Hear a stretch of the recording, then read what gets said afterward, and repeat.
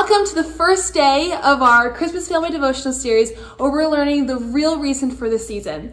And today we're learning about Luke 1:26-33, where Mary hears the news that she will be the mother of Jesus. This is such a powerful story, and we want you to read this story together as a family.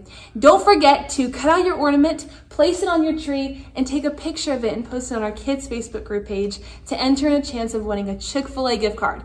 We'll see you soon.